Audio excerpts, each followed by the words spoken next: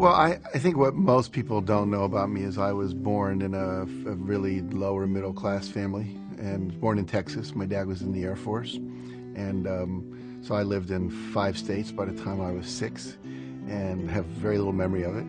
But we settled in Wheeling, West Virginia, where I grew up primarily, and my father was somewhat abusive, and so my mother divorced him. And I got a stepfather who really raised me from the time I was about 6 until graduated high school.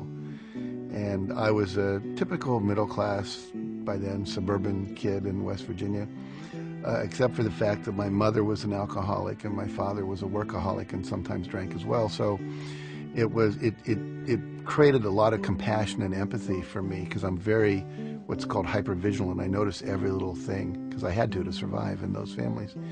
And also, I think I have a huge sensitivity to pain, and that was really how I got started.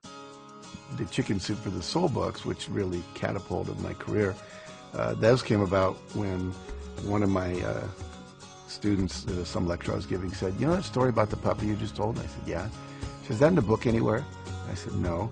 And she said, "Well, it needs to be." I said, "Why is that?" She said, "My daughter needs to read that story." "Well, just tell her the story." "I can't remember. I need to see it in the book." When you're a kid, you have an impulse to act, you act. You want to touch the cat, you want to throw the cat out the window. You want to stick your hand into the VCR and put peanut butter in there, you do.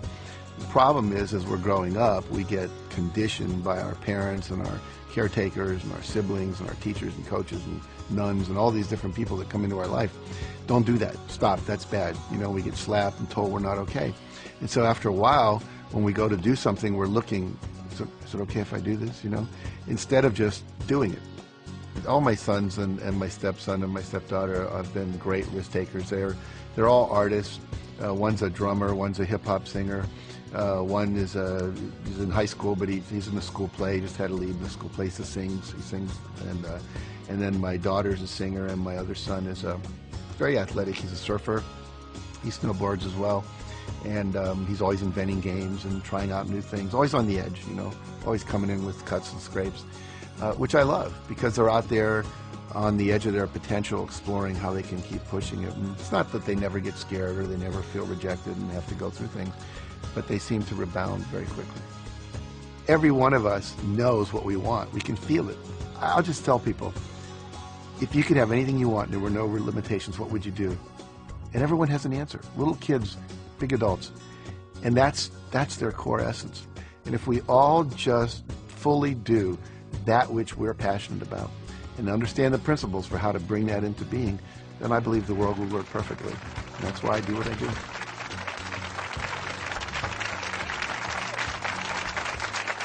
Thank you. Thank you very much. Well, it's a pleasure to be here and to share these ideas with you and really help you take your life to the next level, which is what we all want to do, or we wouldn't come out to these kind of events. I'm going to start by sharing with you a number of very important critical ideas. And the first one is this one. There's a friend of mine, his name is Orrin Hudson, and he was the Alabama State chess champion. And he grew up in the ghettos of Birmingham and became a chess champion. Then he was the #1 Cadillac dealer and became a professional speaker. And I was talking to him, we were having lunch together down in New Orleans, and it was at a professional speakers convention, and we were talking about my new book, The Success Principles. It was about to come out, and he said, "You know, to me, success is like knowing the combination to a lock." He said, "If you know the combination to a lock, it doesn't matter if you're male or female, white or black, Hispanic or Asian, you're 55 or you're 16, your IQ is 150 or your IQ is 93. If you know the combination, the lock has to open." And the problem is, most of us are going through life and we don't know the combination.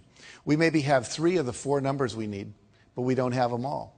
And so the idea is that what I'm about, what I've spent 30 years of my life doing, was researching what is the combination to the lock.